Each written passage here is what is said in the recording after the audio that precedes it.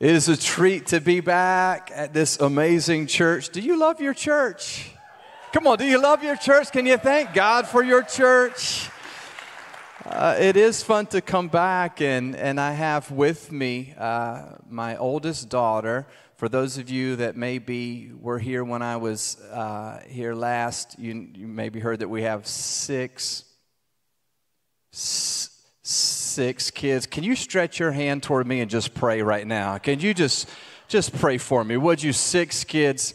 And I have my oldest daughter here with me tonight, Candace. So, sweetheart, can you wave at everybody? Can you welcome my daughter, Candace? Come on, just give it up for her.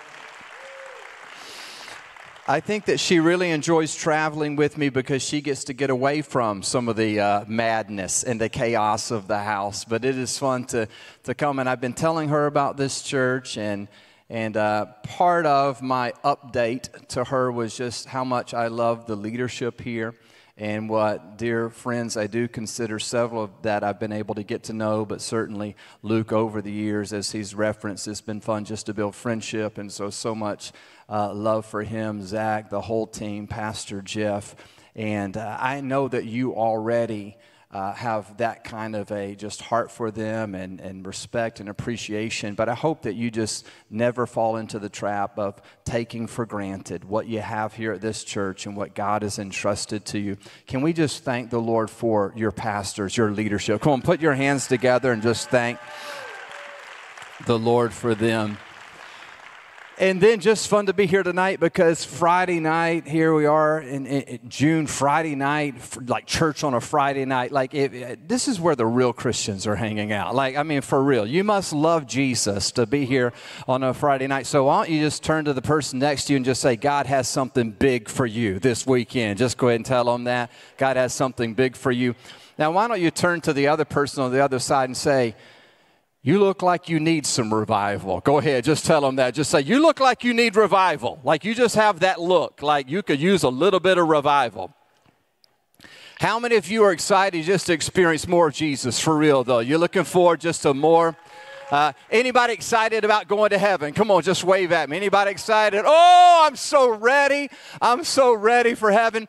Some days more than others. Is this true? Like some days, like anybody just had a week, you just had a week, you're like, you know what? This would be a great week to go to heaven. Anybody had a week like that?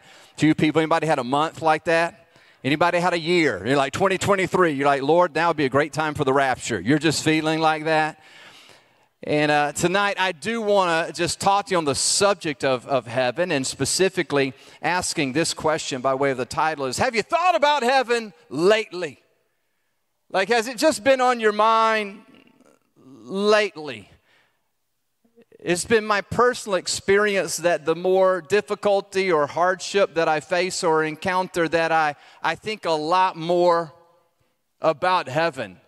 And I'm more excited today about it than I've ever been before. Maybe you heard that story of the couple that they were just tired of the Minnesota snow, and they wanted to go down to Florida for a little warm getaway. And you know a little bit about the cold winters here in Iowa as well. But for this couple that would be going down, they had 2 different schedules going on, as the husband was going to be traveling on a work trip. So he said, I'll fly straight there and meet you there. The wife, who couldn't come till the next day, was going to fly down and join him the following day. And so the husband, sure enough, got there before the wife. He got there the day before, and he checks into the hotel. And so he decides, well, I'll just take out my laptop, fire an email, let her know that I made it. And so he types up the email address, and when he does, he leaves out just one letter, just gets the address off. Anybody ever done that before? You got close. You just missed it by a letter. And so, you know, he sends the email, and it goes to a lady in Texas. This poor, grieving widow had just returned from the funeral, the homegoing celebration of her husband, a pastor who was now with the Lord, and she just finished the funeral and gets to the house, and so she thought, well, I'll open up my email and just be encouraged by the words from friends and family members. And so she opened it up and she read the first email, and when she did, she passed out and she hit the floor. When she did, her son came rushing into the room and found his mother on the floor, and he saw the computer screen, and it was open, and he saw the email, and he read it, and it said, "To my loving wife, from your departed husband. Subject, I've arrived. The message, I've just arrived and have been checked in. I see that everything has been prepared for your arrival tomorrow. I'm looking forward to seeing you then. P.S. It sure is hot down here." I don't know if you've thought about heaven lately, but you might want to do that. When it comes to the subject of heaven, a lot of people have a lot of questions. People want to know about heaven. What will heaven be like? What will we do in heaven? Maybe for parents who've lost a child, will the child be waiting for me when I get to heaven? Will he be there to greet me? Will she recognize me? And some people want to know, will we have to work in heaven? Others want to know, will we eat in heaven? I have a daughter who's asked me this question before, but I've had this one asked often. Will my pets go to heaven? Now, in our family, we have a dog and a cat. Who has a dog? Wave at me if you have a dog. Who has a cat? Anybody have a cat? Anybody have both? See, there's a special category for those who have both. So Candace, she has her dog, Charlie. And then Angel, she has the cat. And so Angel wants to know, like, will there be pets in heaven? And I've kind of changed my theology on that just a little bit, because we started off with the dog, and he's such a sweet little guy, and then the cat joined us. And friends, there's not a chance in this world that cat goes to heaven. I'm just telling you, there's no way that cat is saved. There's no way. Now, Charlie, I'm still holding out. So if you're like, do pets go to heaven? Dogs, yes. Cats, no. That's the only way I know how to answer that. You may be surprised to know that the Bible really answers so many of our questions if we could just dive into it and look at it. And so for tonight, what I want to do is I really want to set the stage for what I believe will be just the beginning of what God will do over the next few days. And I want to encourage you that you've made the effort to come and to put yourself in the presence of God. And you've come, and I hope and pray with faith and expectation and anticipation for what He wants to do. And I just want to encourage you, God will not disappoint you. Not because of a speaker. We're going to allow the Word of God to do the heavy lifting. And we're going to stay out of the way. But if you've come to meet with Him, how many of you know that He's faithful? How many of you know that when you seek Him, you will find Him when you seek Him with all of your heart? And so I just want to encourage you, like tonight, this is an opening, and it's meant to just to begin to step into what I believe God wants to do over the course of the next few days. You don't want to miss tomorrow night, especially for those of you that just, you feel like you could use a real victory, a real breakthrough in your life right now. Maybe you feel like your life is under attack. Perhaps your marriage is under attack. Perhaps your health is under attack. Maybe you just feel like all of hell is coming against you right now. I want you to know, I believe that the message the Lord has placed in my heart for tomorrow night, I believe that we will see breakthrough. We will see victory, that you will be encouraged, your spirit's lifted. So make sure that you're back tomorrow night. But tonight, I'm excited that the Lord has led me to present what would be, we live in a world of motivational talks, right? Pep talks and inspiration. Listen, there is no greater inspiration than the subject of heaven. Can you say amen to that? And as we look at this, I just want to answer a few questions tonight that I pray will be faith-building to you. And hopefully it will stir you to not only look forward to heaven, but to allow that hope and that anticipation of heaven to impact your right here and your right now. So go ahead and talk to your neighbor again right now. Go ahead and just tell them right now, this is for you. You better get ready. Go ahead and tell them that. This is for you. You better get ready. First question that we want to answer tonight is, what is heaven like? I mean, have you ever wondered that before? Like, what is heaven like? Not because you saw something, on Hallmark or something like that, or, you read some poem or something like that, but what does the Bible say? Do you spend much time just wondering, like, what will it be like when we're in heaven? I mean, if we're planning to spend eternity there, sure hope that you are, okay? If you're planning on spending eternity there, wouldn't it be appropriate just for your mind to go there from time to time? Like, have you thought about heaven lately? Like, has it crossed your mind at all? Is there any excitement about, life can get hard at times, life can become difficult, but I'm headed somewhere, and won't it be wonderful there? Have you thought about heaven lately? Like, what is heaven going to be like? Well, to answer this, we're going to be looking at multiple scriptures in the book of Revelation, written by John. Maybe you've heard him referred to as John the Revelator. And what he's sharing with us is his revelation, how God allowed him to see and to catch a glimpse of what we're all excited for and anticipating. And he captures it in the book of Revelation. And the first thing that we learn from this revelation, or this unveiling and this communication of what heaven's going to be like, the first thing I'd say is it's a literal city. Heaven is a real place. Come on, you have to move beyond just the little cartoon images, or just blissful state of mind. You have to understand that it's a literal place, and John describes it as a city. Listen to Revelation chapter 21 and verse 1. He says, "Then I saw a new heaven and a new earth, for the first heaven and the first earth had passed away, and there was no longer any sea." Verse 2, he says, "I saw the holy city, the new Jerusalem, coming down out of heaven from God, prepared as a bride beautifully dressed for her husband." Heaven is a real place. It's a literal place. It's a prepared place for a prepared people.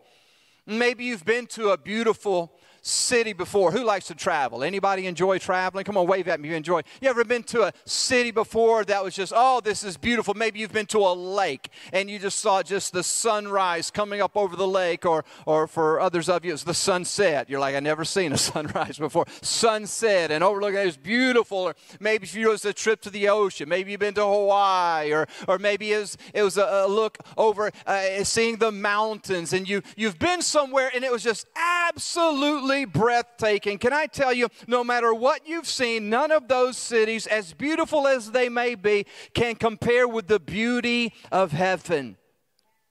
And it's not just the beauty of heaven, but the ingenuity of that city. Revelation 21 verse 21 says the 12 gates were 12 pearls, each gate made of a single pearl. The great street of the city was of gold, as pure as transparent glass. Revelation chapter 22 in verse 1. We're talking about the complexity, the otherworldness, the beyond our ability to grasp state of heaven. Revelation 22 verse 1 says, "Then the angel showed me the river of the water of life, as clear as crystal, flowing from the throne of God and of the Lamb down the middle of the great street of the city."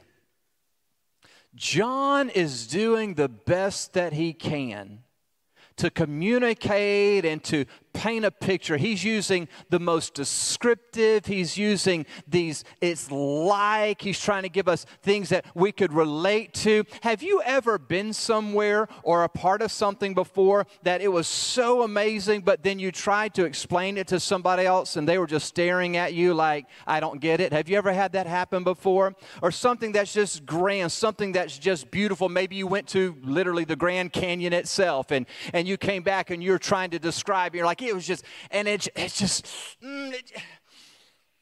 big. I mean, that's the only thing that you could think of. It's like, how do I describe it, right? And you're just like, it was just, or you've tasted something before, and you're like, oh man, it just, and words seem to just fall so short. Imagine being in John's situation and trying to describe your encounter with a picture, with a glimpse of heaven. So he's working at it. He's trying the best that he can, but it's beyond anything that we could fathom. There's a sophistication, there's an infrastructure that's so far beyond our ability to grasp.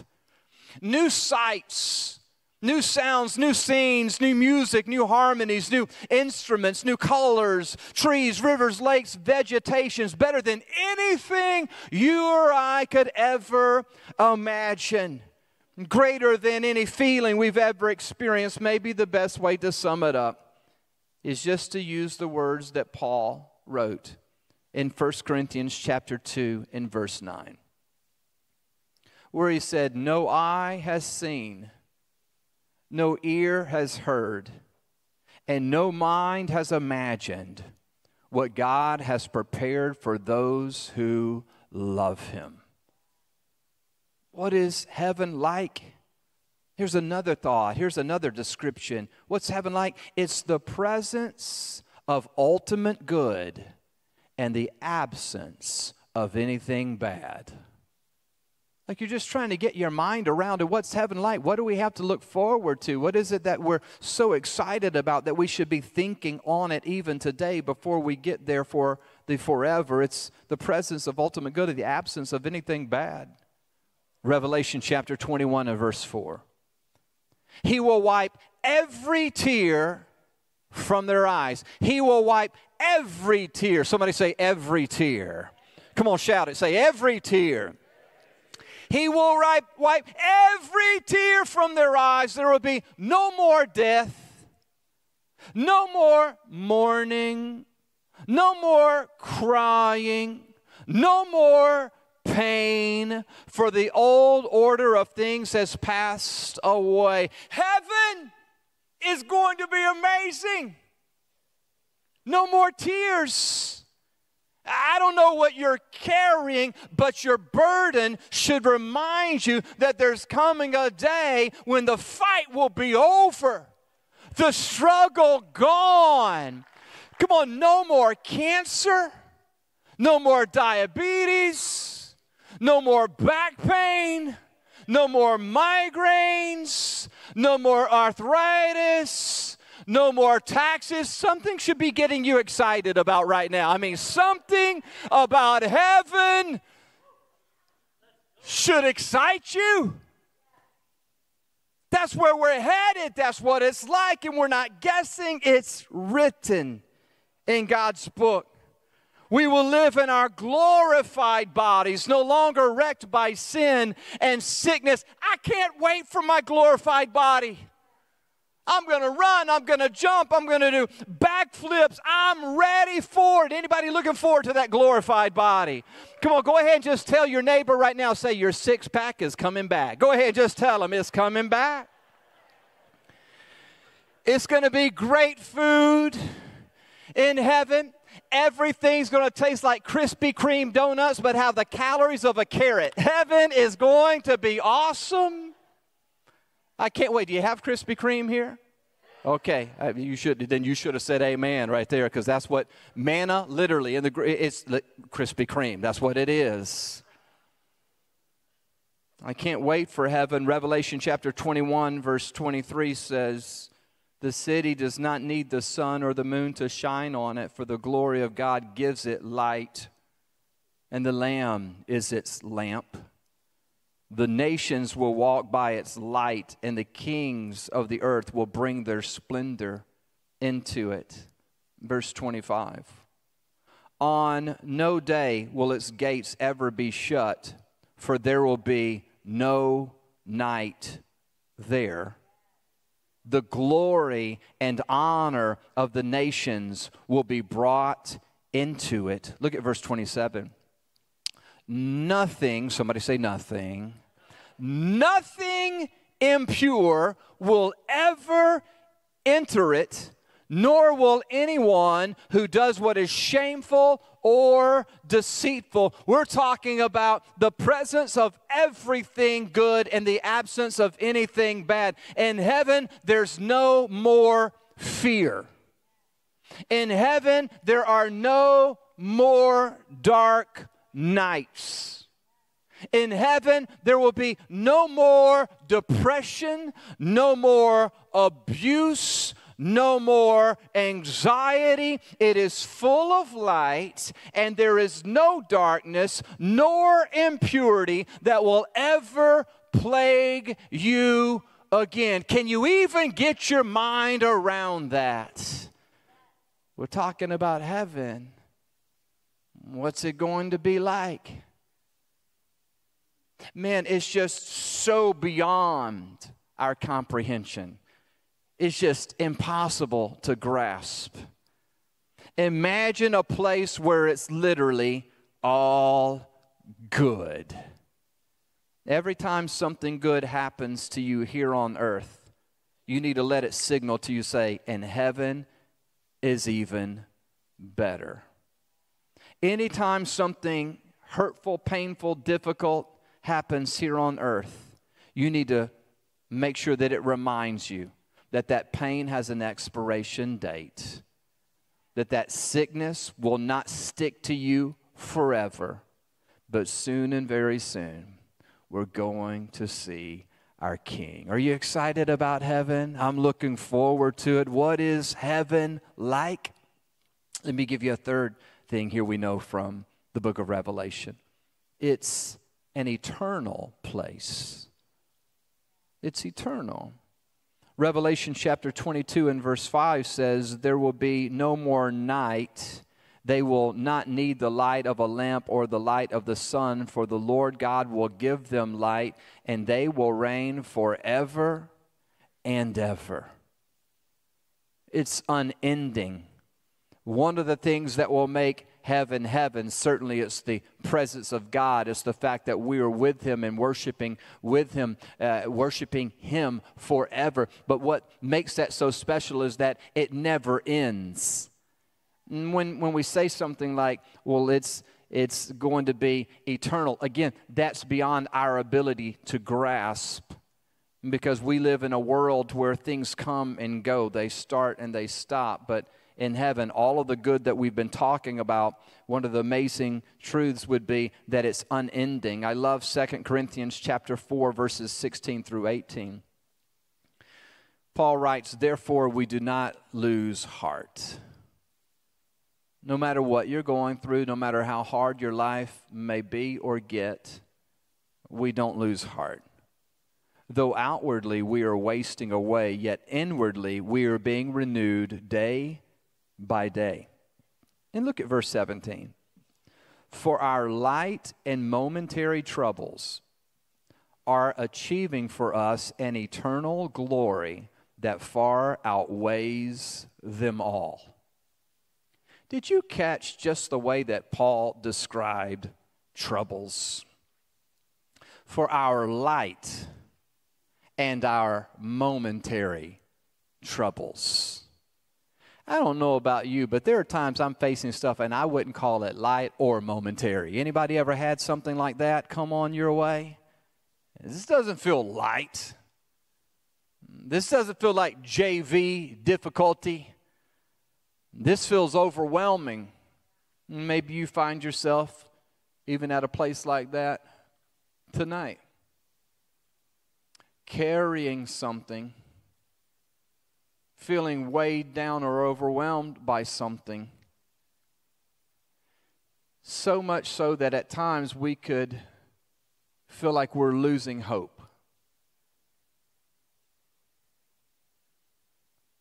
A pain that you've been carrying and you keep waiting for the break in the clouds that never seems to come. Some days, not even feeling like you can get out of the bed. Some pain that just feels so unbearable that you're ready to end it all. And yet Paul says, don't lose heart because our light troubles. And did you know that no matter what you're going through, he's talking about that as well? You say, well, how could he call this pain, this problem, this hardship light? Because it's all relative. He says, for our light and our, what was the next part? Do you remember? For our light and our momentary troubles are achieving for us what? An eternal glory. Look what it says. That far outweighs them all. What we're going through, friends, it's temporary. And so here's the key, verse 18. So we fix our eyes not on what is seen, but on what is unseen. Where are you putting your eyes? Where are you putting your hope? Where are you finding your peace? Where are you trying to discover joy? How are you going about trying to experience relief from the pain? And Paul says, you won't lose heart when you understand that no matter what you're going through, it's light and it's momentary. When you fix your eyes, not on what is seen, but on what is unseen. Look at this. Since what is seen is temporary, but what is unseen is eternal. Temporary trials and difficulties should remind us of our eternal hope of heaven. What is seen is temporary. The pain is temporary. Your grief is temporary. Your struggles are temporary. That's why for me, heaven is not merely a destination, it's an inspiration to me. Because there are days in my right here and my right now that I have to reach into eternity and the hope of the future. And I borrow on that and I bring it to my pain in the moment. And I remind myself what I'm going through right now, it's temporary. This does not stay forever. This does not last forever. I'm not stuck. See, one of the beautiful things about heaven is that it reminds you wherever you are, you're not stuck there forever. We can all get pretty discouraged and pretty hopeless if we feel like we're in a situation and there's no way out. Heaven reminds us that no, we are moving beyond this, and God is with us now, and we will be with Him forever and ever and ever in all of eternity. When you set your mind on that, it will change your perspective of today. And I fear that part of the problem for us in the Big C church is that we act like our earthly problems are actually eternal problems. Have you ever been guilty of that? We act like our earthly problems are eternal problems, and we act like our eternal destination is forever away instead of forever to be enjoyed. Our earthly problems seem eternal, and our eternal hope seems forever away. There's no wonder there are a lot of people who say, I tried church, I tried Christianity, and it didn't do anything. Have you thought about heaven lately? And what it's really like and where we're really headed. Where you spend eternity, where you were headed to spend eternity, should affect how you live today. Well, that's a little bit of an understanding from Revelation on what heaven is going to be like. Let's answer another question here. Number 2 will be, what will we do in heaven? Have you ever wondered that before? What will we do in heaven? Come on, you've seen the cartoons. You're like, I don't know. It's something about a cloud, a harp. I don't know. I guess we just sit around. We just take turns, name that tune on the harp, or my turn to play the harp, or we just all just sing along, whatever. What's it really going to be like? Well, one of the things that we know from Scripture is that when we get to heaven, we're going to experience our reward. We're going to be rewarded for our service. And this is important because a lot of times when we are trying to stay on the straight and narrow, and we're trying to honor God with our lives, and we're trying to serve God's church, and we're trying to do the right things, I don't know about you, but there are times you wonder, does anybody even notice? Come on, have you ever wondered that before? Don't leave me hanging like this up here. Come on, don't act like I'm the only unspiritual person in the room right now. You know you've done things. Does this even matter? Anybody ever see it? Like, I'm like, no joke, I'm so carnal. I'll tell you how carnal I am. When I'm taking the trash out of the kitchen, I want my whole family to know it. Can I just be real? Like, that is a true story. I just want everybody to know, oh, no, I got it. I'm taking the trash. I just want everybody to know. If nobody expresses appreciation, it bothers me just a little bit. It bothers me. I want to be appreciated.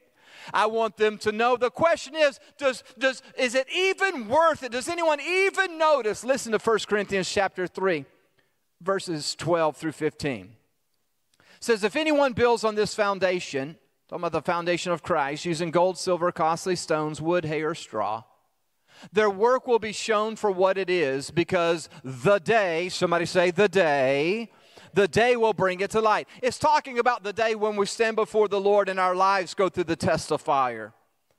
This is a day of judgment of sorts. It's not talking about judgment in terms of a judgment of salvation. It's talking about a judgment of service. This is talking about a moment of reward. Because the day will bring our life to light. It will be revealed with fire. Look what it says. And the fire will test the quality of each man's work. If, somebody say if what has been built survives, the builder will receive a reward. But if, somebody say if it is burned up, the builder will suffer loss, yet will be saved, even though only as one escaping through the flames. So this is not a judgment of salvation. It's a judgment of service. So even as a follower of Jesus, you know that you're going to heaven. Come on, remind me. Who's excited about heaven? Who's excited? You looking for? We're going to heaven. I can't wait. And as I stand before the Lord on that day, I'm not worried about whether or not I'm saved, whether or not my sins are forgiven, but I will still stand before Him for the judgment in the sense of a judgment of service in my life. It says on that day, it's going to go through the fire, and the fire will test the quality of how I built, how I served, how I lived my life. Do you think about that ever? Like, have you thought about heaven lately and like what happens when we cross from here to there? Have you thought about in that moment how you're going to be rewarded based on how you serve while here on earth? Listen, heaven is going to be great for everybody, but it's not going to be the same for everybody. There will be some who their lives will go through the fire, and it says, if it's burned up, they still will be saved, but only as one escaping through the flames. They have nothing to show for a life of service to the Lord. It's going to be great for all, but it's not going to be the same for all. Listen, I want you to know there's not a single act of kindness or generosity, not a single thing that you will ever do here on the earth for God's kingdom that escapes His notice. He has seen it all, and He will reward you. That's part of what will be happening in heaven, is that you will be blessed, you will be rewarded for the way that you serve your God. If you ever get tired of serving, if you ever wonder if it's worth it to write a letter to an elderly person or go visit them in a nursing home, or if it's worth it to purchase a Christmas gift for a family in need, if it's worth it to get up early and come and serve in a ministry here at the church, God wants you to know that it's not only worth it, but you will be rewarded in heaven. It's one of the things that would happen in heaven. What else will we do in heaven? We will be reunited with our loved ones. I don't know how many of you in here would have stories of those who've gone ahead of you. Maybe a mom or a dad, or maybe a grandparent, a loved one who they stepped into eternity before you, and the grief was so real, it was so heavy, it was so hard. 1 Thessalonians chapter 4, verse 16 says, for the Lord Himself will come down from heaven with a loud command, with the voice of the archangel and with the trumpet call of God, and the dead in Christ will rise first. Verse 17 says, after that, we who are still alive and are left will be caught up together with them in the clouds to meet the Lord in the air. And so we all will be with the Lord forever. I love verse 18. Therefore, encourage one another with these words. I wanted to encourage you with those words. I mean, you can't preach on heaven without it just being a message of hope and encouragement. At a Fresh Wind conference, everything that we could talk about will ultimately point to that time when we're all together with God forever. And while here, experiencing some pain and grief as it relates to loss, I want to encourage you with these words. We grieve, yes. We lose friends and family members, yes, but we don't grieve as those who have no hope. We will see them again. And this time around, it will be for good. And sometimes people ask, do you think that we'll recognize one another? And I believe that we will. You know what Scripture teaches is that we know here on earth in part, but ultimately we will know fully. We'll understand God more so. We'll understand things about even life that right now are impossible for us to understand. I will say this. I believe that when we get to heaven, we're going to be smarter, not dumber. Anybody think that's theologically sound? I believe that we'll be reunited with friends and family members, and there's going to be no more separation. Maybe you've had to say goodbye to someone who's moved away or gone into the military, or even as it relates to them passing away, but we will all be reunited together forever in heaven, and there are only highs, no more goodbyes. I'm looking forward to that. What will we do in heaven? We'll be reunited with our loved ones, and then here's one for you. We will forever worship our amazing God.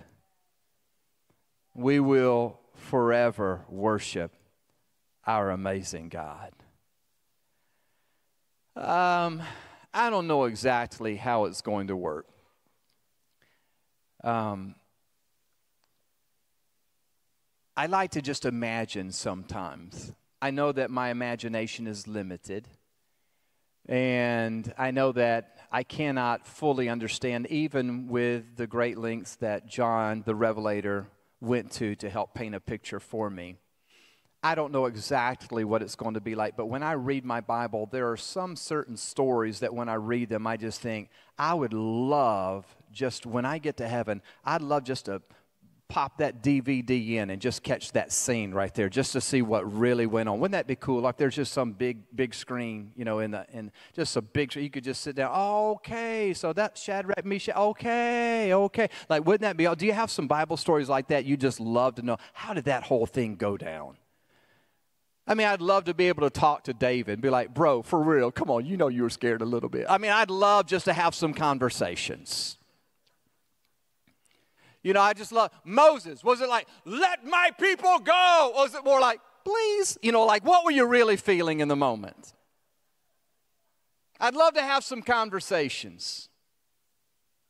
But ultimately, what I'm looking forward to is when I think about the one who died so that I could live. The one who left the splendor and the glory of heaven and came to this sin-cursed world so that when I leave this sin-cursed world, I can spend forever with him in heaven. And I just can't wait to look into his face and his eyes and say, thank you, Jesus. Not just for saving me. Anybody with me? I want to say thank you for not giving up on me. Anybody else looking forward to that communication? Thanks for not throwing in the towel on me. Thanks for your faithfulness. Thanks for your unconditional love. Thank you for your grace that's greater than all of my sin. Thank you, Jesus. I can't wait to be with him. I can't wait to worship him. Revelation chapter 19 and verse 6 says, then I heard what sounded like a great multitude, like the roar of rushing waters, and like loud peals of thunder, shouting, hallelujah, for our Lord God Almighty reigns. Let us rejoice and be glad and give him glory. What a description. What a picture. Like that's what it's going to be like, an eternal worship service. And some of you hear that and you're like, doesn't sound like heaven to me. And here's why. Because you've been a part of a worship service, a church service, not at this church, but another church. And after a few songs, you just thought, man, if I don't sit down, man, my dogs are barking, my knees are aching. If I don't sit down, oh, they went into another song. Oh, dear Jesus, just take me right now. You've been a part of some services to where you thought, if they turn this thing around one more time, I'm going to lose my mind. You've been a part of some worship services that you thought were eternal. And you just thought, I'm about to lose my... You felt like that before. So when you hear, in heaven, we're going to worship God forever. You're like, oh. But there are others of you, you've been a part of a worship moment to where you were so caught up in the presence of the Lord, to where you became oblivious to everything else that was going on around you. Have you ever had this happen before? You were overwhelmed by the presence of God. There was this undeniable peace that passes all understanding that just washed all over you. This joy that was unspeakable and it was full of the glory of God. Just you were worshiping God and it just seemed like it just was there. It's just so fast. And you look and realize, man, we worship for 20, 30 minutes, maybe an hour. And like, man, it just went by so fast. Like, for real. I'm being for real, so don't get caught up in the hype and Christian peer pressure. But like, for real, wave at me if you know what I'm talking about. Come on, right now, you say, you've had a moment just in the presence of the Lord. Come on, again, raise your hand. Just keep it up and look around. There are people in this room who will testify. They say, just a moment in the presence of God. And you get caught up. And it's greater than anything that you could communicate or describe. And as John is communicating it here, I just love the descriptions and the imagery. I mean, it's like this thunderous, this clapping. It's just like this overwhelming sense of joy and jubilation. I know it's hard for us to understand, but just trying to step into it. It's like beyond our ability to grasp how good it is. You're just caught up in the presence of our holy God, and you're saying, thank you, best you know how. But you realize it wasn't good enough, so you try it again. Thank you, and it's not good enough. And so you try again, and you're like, you're awesome. That didn't quite do it. I like you. I'm still trying. And you continue just out of excitement to communicate your love for him. Maybe you've been at a sporting game. I don't know if you're into sports. I don't know if you're into athletics, but you've been there. Your team was losing. It was down to the final 2 seconds, and somehow half-court shot. No, let's make it a full-court shot. Throws it the whole length of the place, and the buzzer sounds while the ball is in the air. There's not a chance. It's over. You're going to lose, and you know it. Somehow, some way, it goes through the hoop. You win. You go crazy. You remember just that moment where instantly everybody... You ever been in an atmosphere like that? You might call it electric. People are like pandemonium. Oh, it was crazy. That does not even come close to what John is communicating right here. He's like, we're going to get there. Everybody will jump to their feet. Oh, God.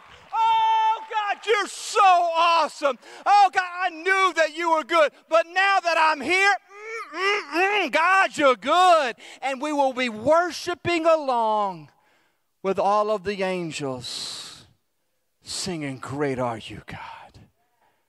You're so awesome. Worship team, can you come and get in place? Because I think we might ought to worship. As a foretaste of what God has for us. You will thank him. You will praise him. You will adore him. You will exalt him. You will worship him forever. And you will never grow tired of it. You will be so energized by it because of his goodness, his majesty. Will stand in awe. There are times that certain songs kind of just hit you just right. You know, I mean, we can worship God without a worship team. We can worship God without, you know, songs that have great bridges or just the right key change. Like, we can worship God anywhere, everywhere, anytime, all the time. Every now and then there's a worship course that just hits you just right, like right where you are in life. And it helps you to express something to God that you feel deeply. And it causes you just to resonate with that and kind of, I don't know, it's just easier to enter in. It's just, there just seems to be a grace on it, like the wind at your back ushering you into the presence of the Lord. And that's the way it will be all time for eternity. Unhindered. You never get tired. Because even the most spiritual in the room, you know, after a little bit, some of you had both hands up. You're like, man, that right arm, you know, Lord, you understand. It's that bad shoulder I got, you know. So you still got one going on. After a little while, you're like, Lord, I'm just going to praise you being seated here for just a minute. Lord, in your presence. It's going to sit down, but we're in the presence of the Lord. We will worship him forever and ever and ever and ever, never grow tired and never lose motivation. What a powerful picture. The last question I just want to answer before we worship the Lord is, who's going to heaven? Like, what does the Bible say about who's going to heaven? Because I found it interesting that an ABC News survey revealed that 85% of people who believe in heaven believe that they're actually going there. And that's interesting because Matthew chapter 7 teaches us that the masses take the wide road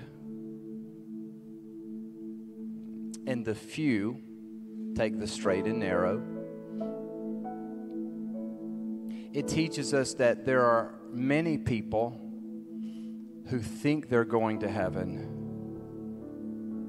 and they're actually not. Like, that's scripture. It says in Matthew 7, many will say to me on that day, Lord, Lord, didn't we do all these things in your name? And Jesus says, and I'll respond, depart from me, I never knew you.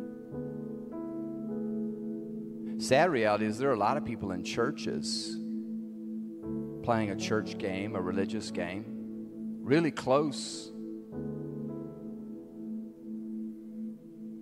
but they won't spend forever in heaven. If we were to play out like this little hypothetical situation here, to where tonight at the conclusion of this service, when it's over, we all just step into eternity.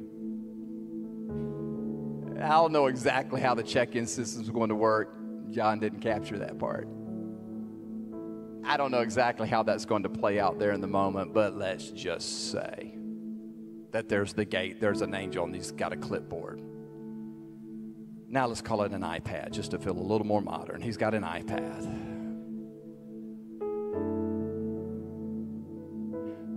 What would you say in that moment as to why you feel like you're going to be allowed into heaven? And a lot of people would say, well, because I believe in God. And the book of James would say, good. Even the demons believe in God and they tremble. So believing in God's not who goes to heaven. Some people would say, because I'm a pretty good person, I do some good things. Some would even say part of that is like I go to church. Some would say I give in the offering. Some may even say I serve at my church from time to time. And those are really cool things. But it's not what gets somebody into heaven. So you can actually believe in God. You can actually do good deeds and still not enter in.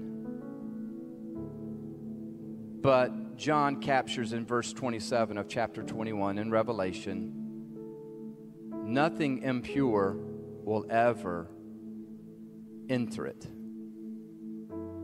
nor will anyone who does what is shameful or deceitful. Nothing is a pretty strong word. Nothing impure will ever enter it. Nothing. So no one who's ever done anything impure will enter into heaven. Anything shameful, deceitful, impure, nothing will enter into heaven. But only those whose names are written in the Lamb's book of life. So who goes to heaven? People whose names are written in the Lamb's book of life. Which leads us to the very important question, how do I get my name in that book? And there are a lot of religious answers to that or approaches to that. But I'm telling you, friend, if you don't base your understanding and your approach on God's holy word, it doesn't matter how nice it sounds or how spiritual it sounds. There's only one way to heaven, and it's through Jesus Christ, the Son of the living God. By you confessing with your mouth that Jesus is Lord. Very important to understand the word Lord and his lordship. Confessing and declaring with your life, I'm dead to me. I'm surrendered to you. You don't have some of me. You don't have most of me. You have all of me. Lordship, confessing that he is king, that he calls the shots. Jesus said, if you want to follow me, you have to deny yourself, take up your cross to follow me. If you're not willing to give up everything, you're not worthy of being my disciple. Whose names are written in the Lamb's book of life? Those who have come and confessed with their mouth, Lord, I surrender all. And you give your everything. And you believe that Jesus was raised from the dead. You live your life with that resurrection power in you and driving you while here on this earth. If you find yourself playing religious games, having a head knowledge of Christianity,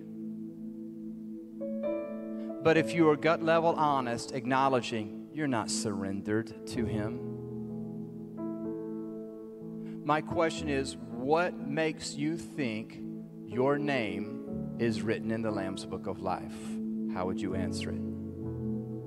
I know as I'm saying that there would be some who'd say, Scotty, are you trying to make me doubt my salvation? Are you trying to talk me out of thinking I'm right with God? No.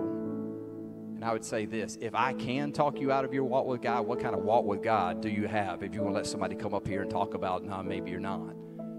Because Romans chapter 8 says this, that when the Spirit of God lives in you, His Spirit bears witness with our spirit that we are children of God. All of us at times doubt, like, man, what about the Bible? I have questions. We have to wrestle those down and work through it. But don't you think that that your soul's eternity is worth wrestling that down? Those of us who would question our salvation. So what do you do when you have questions? What does the Bible say about how to get our names written in the Lamb's Book of Life? So tonight, as we pray and as we worship the Lord, I'm going to begin with just an opportunity for those who have been here tonight and say, you know what? I want to know that I know I've surrendered my everything to God. Maybe at one point you were walking with God. Life has happened. Distractions have come. Maybe you've grown cold. Maybe you've become complacent. Maybe lukewarm. Maybe you've strayed.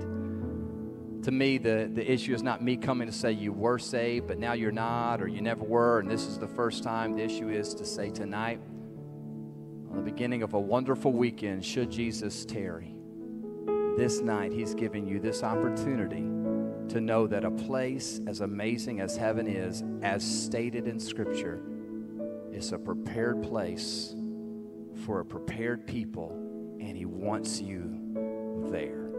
Would you bow your heads and close your eyes? I'm going to pray here in just a moment. And what I just ask you to do is just to search your heart here in the presence of the Lord. And if you're not right with God, don't allow the most important decision that you will ever make to slip by you. Don't tune it out. Don't push it off.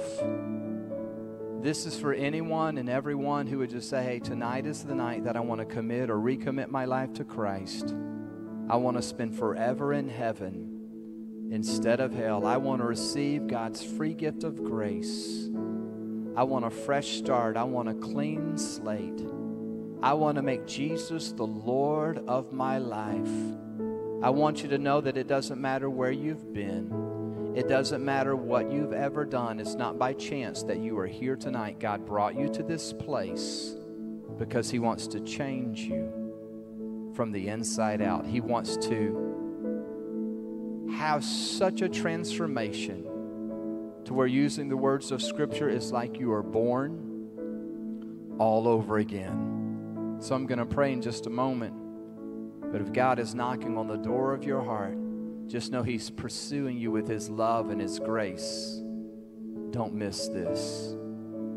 So for those of you that say, Scotty, I'm not right with God, but I want to be. I want to commit, or I want to recommit my life to Christ. I want to make Him my Lord, my King, my Master, my everything. I want to just surrender 100%. No more playing games, no more holding back, no more 1 foot in and 1 foot out. Tonight is the night that I will declare I have decided to follow Jesus. In just a moment, if that's you, I'm just going to ask you to lift up your hand just long enough for me to see it. And by doing that, you're just declaring, yep, that's me. And tonight, I'm making that choice. I'm making that decision. Don't worry about anything else. Don't worry about anyone else. This is the most important and biggest decision that you will ever make. If God's love is pursuing you right now, you know it. He's knocking on the door of your heart. Don't blow it off. I'm going to pray. So for those of you who just say, hey, that's me, I need that, Scotty, include me in that prayer. Tonight, I want to follow Jesus. Come on, without hesitation, all over the room, just slip up your hand. Come on, right now, just say, yeah, that's me. Awesome, awesome, awesome. Anybody else? Okay, you can put your hand down. You can put your hand down. Anybody else before we pray? Just lift it up. Anybody else? Thank you, Lord. Thank you for your grace. I want to take just a moment, head still bowed and eyes still closed. I want to lead you in how to just take this step. I'm going to lead you just in this moment of surrender. So it's not that it's my words or this magical prayer that brings about a change. I'm just guiding you here in this moment. I just want you to say to Him, God, please forgive me of my sin. And just right there where you are, just say, Jesus, I want you to be Lord of my life. Come into my heart.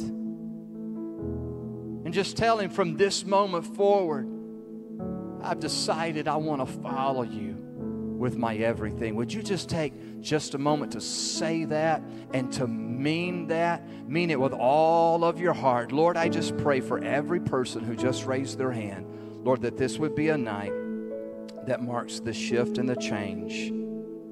That this would be the night, Lord, that they turn their backs on the things of this world and they follow hard after You. And I pray that even right now as they pray that and mean that, Lord, that You would change them. God, that You would fill them with Your life, with Your light, with Your goodness. I pray it, Lord, in the strong name of Jesus.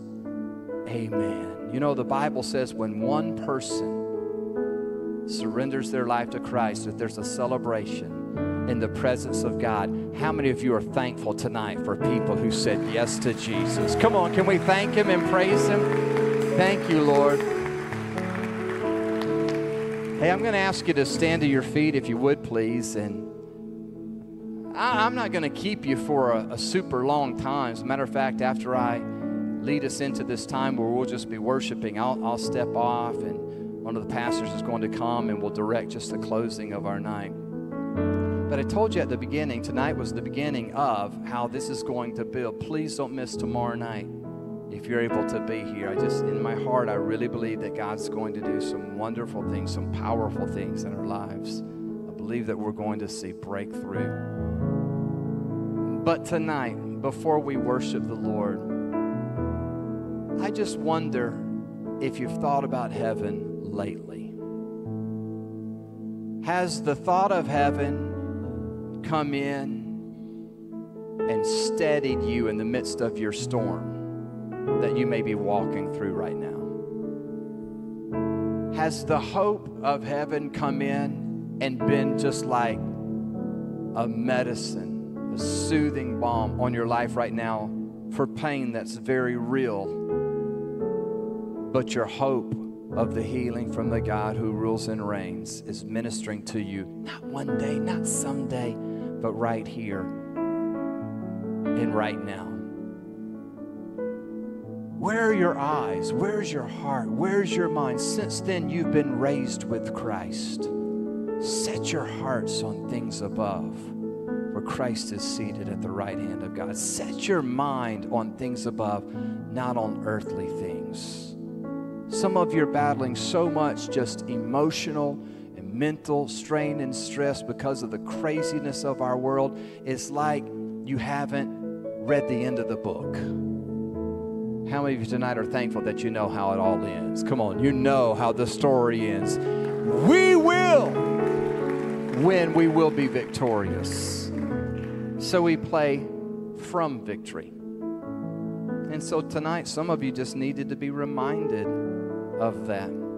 So my call to action would be for those of you that would be willing to say, tonight, I commit to setting my mind on things above. And allowing here, just in this closing time where I believe God can touch hearts even right now, there can be some healing. There can just be some ministering done to your heart, to your emotions, to your mental health, to your mind, as you're reminded of the fact that the God of all eternity, the God of heaven, is here with you right here and right now tonight. That God can do that. So I'm just going to ask, this first part would be any who would say, you know what, I just need that. I need the God of heaven to meet with me right here tonight. If that's you, would you just raise your hand up? Come on, just say, I need a meeting with the King tonight. Yeah. Awesome. We're going to enter into His presence. There are others of you, you need God to remind you tonight. You're just saying, God, are you really with me? Are you? And you just need God to remind you, I've got you. I'm with you. I've got you.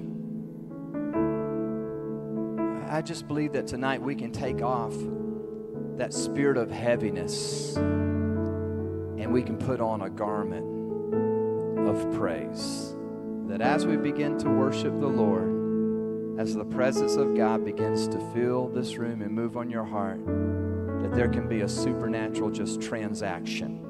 And you can walk out of this place tonight with all of those burdens placed at the feet of Jesus, and you walk out with the joy of the Lord as your strength. I'm going to ask if you would, please, would you be willing to step out? Everyone, just step out from where you are and come close to the altar. Would you do that? Come on, just move from where you are. We're just going to come together as a church family just to enter into the presence of the Lord. And we're just going to worship God together here. And in just a minute, what we'll do, Scott, is we'll just sing Great Are You, Lord, here in just a minute. But I just want to pray over just the church family. Come on, if you would, just come in close, and if you need a little space, that's okay, but maybe just shift to the side one way or the other so that people can get in from the aisles there.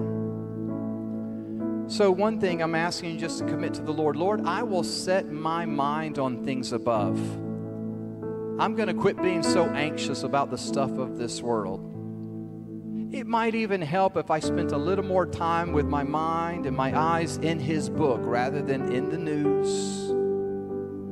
Worried about all that's going on with the craziness and the chaos of this life. Lord, I'm reminded tonight that I need to set my heart on things above. I just need to be reminded by that. And ask God tonight to help us to live with an eternal perspective, that you will view today in light of eternity. That will affect the way you view those who are unkind to you, those who are away from Christ, those who are, let's just say it this way, they are excelling and showing their humanity, okay? So as they are excelling and showing their humanity, but you're seeing that situation through the lens of eternity, you're seeing the right here and the right now for what it is, and you realize it's not so much that I need to be hurt or offended or playing the victim role as much as I realize I'm on assignment from the Lord because my hope is set on eternity, and I'm not there yet because God has me right here, right now. This must be a ministry moment. This must be an opportunity where God's wanted me to love that person and to show them you want to live your life with your hearts and minds set on eternity, so much so to where people who would want to criticize or who would want to mock Christianity, listen, don't be offended when people who are away from Christ act an awful lot like people who are away from Christ. Like, don't let that bother you. Don't let it get under your skin to where now you're getting caught up in the wrong fight. When you are living for eternity, you will be broken by what's going on around you, and you will be anchored to your hope of eternity. Live in such a way as to where people are looking at you and they're going, what are you looking at? How are you so different? Your mind is set on things above. Your heart is set on things above. Live in such a way. Let me ask it to you this way. Is your life smiling? Is it smiling? Or are we just as in despair? We're just as broken as people who have no hope of eternity. We're just right there. We're miserable, unhappy, discontented at work, mad at my wife, mad at my husband, sick of these kids, can't pay my bills. And I'd like for you to have the same Jesus that I do. Are you interested? How many of the world's going, no thanks? It's because we've lost sight of what this is, where we're headed, where all of this ends up, where we're going. I see today differently in light of eternity. And some of us need to borrow that and bring it into the moment. But can we, in the presence of the Lord right now, just ask, oh God, help me to live in light of eternity? Paul's not calling your pain and your heartache and your difficulty light to be insulting. He's just reminding you it's all relative. This light and this momentary. Light and momentary is achieving something. The glory of God in your life, both now and forevermore, that far outweighs them all. What if we allowed heaven to invade our hearts right here, right now, tonight? So I'm going to pray for you. Would you just lift your hands toward heaven? I just want to pray over you right now.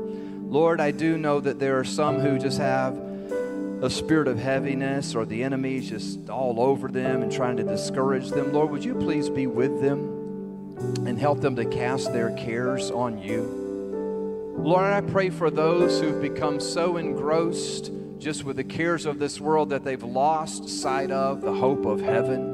Tonight, Lord, would just through the teaching of your word, through that truth that we've looked at tonight, would you remind them that it will be worth it all, and that soon and very soon we're going to be with you? Would you remind them, Lord, that where we're headed for eternity needs to affect today the way we parent, the way we love and serve our spouse, the way we serve in our church, the way we handle ourselves at work and school. Lord, would you just remind us that we're on assignment and that we're on a mission? Lord, would you remind us of that? And God, I just ask that you would open the floodgates of heaven, and that you would pour out on us here in this place as we worship you tonight, declaring your greatness, declaring your goodness. Lord, would you let heaven come and flood our hearts in the strong and the mighty name of Jesus.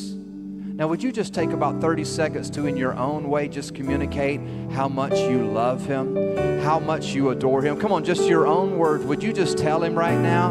Come on, he inhabits the praises of his people. Come on, God is enthroned on the praises of his people. He shows up in special ways and in unique ways when you begin to step into his presence by thanking him, acknowledging him, putting your eyes on him. Come on, we're going to worship him in just a minute. In just a minute, we'll start at the beginning of that song in just a minute. And then we're going to move into the chorus and we're going to worship the Lord in just a minute. But right now, you just worship him in your own way. Come on, right now, just communicate your love to him in your own words. Come on, would you thank him right now for saving your soul? Come on, just tell him that. Would you just thank him right now for his grace that's greater than all of your sin? Come on, would you just thank him right now for not giving up on you? Come on, would you just thank him right now for being your strength when you are weak? Would you just thank him? Would you just praise him? Come on, would you thank him right now for the hope of eternity? Would you thank him right now that we're headed to heaven, and soon and very soon we're going to be with him, and it will be worth it all? Just tell him thank you. Just tell him how much you love him. Just tell him how grateful you are for. Come on, he's worthy of your praise. He deserves it. The very best that we can do is the very least that we can do. It should be our very best offering of praise, our highest thanks, our highest gratitude, that we just love him and we praise him and we adore him. Come on, take a minute to press beyond just comfort or convenience and love on him. Practice his presence and worship him. God, you're great. God, you're awesome. Oh, God, you're holy. Oh, Lord, our Lord, how majestic is your name in all of the earth. We glorify your name in all of the earth. How great you are, Lord. How great you are, Lord. How great you are, Lord. Come on, just worship him. Just worship him. Come on, lift him up right now in the presence